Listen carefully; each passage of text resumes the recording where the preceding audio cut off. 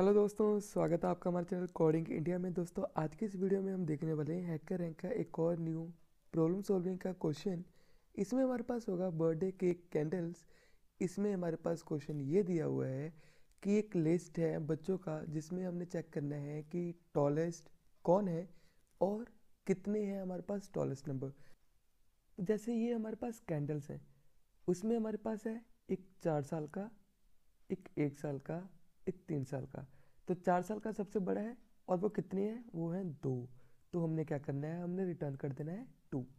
वैसे ही अगर हम नीचे आते हैं तो एक और सैम्पल इनपुट हम देखते हैं। तो एक 4 बच्चों की लिस्ट है और जो सबसे टॉलेस्ट है वो है 3 एंड उसमें से कितने हैं, वो हमारे पास 3, वो है हमारे पास 2।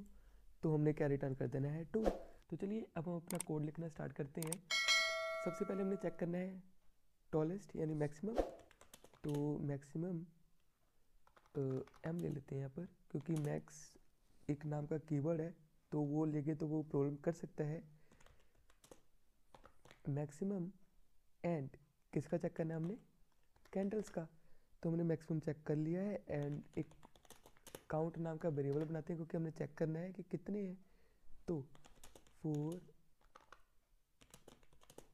आई इन कैंडल्स और हमें चेक करना है कि अगर ये आई उस m के इक्वल है तो काउंट को इंक्रीज कर दो। m equals to I, then क्या करो, count plus equals to 1 and return कर दो काउंट को। एंड रन कोड करके देख लेते हैं कि हमारा सही चल रहा है। तो दोस्तों सैम्पल टेस्ट के 0 तो रन हो गया है एंड अब सबमिट कोड के ऊपर क्लिक करके देख लेते हैं कि क्या हमारा आउटपुट बिल्कुल सही है। यस, तो दोस्तों हमने ये सोल्व कर लिया है एंड कंग्रेचुलेशन का मैसेज भी आ गया है। तो दोस्तों मिलते हैं अगली वीडियो में। अगर आपने हमारे चैनल को सब्सक्राइब नहीं किया है तो प्लीज़ सब्सक्राइब कर लें और दोस्तों बने रहिए हमारे चैनल पे, जहाँ पर हम देख रहे हैं problem solving approach with hacker rank in Python.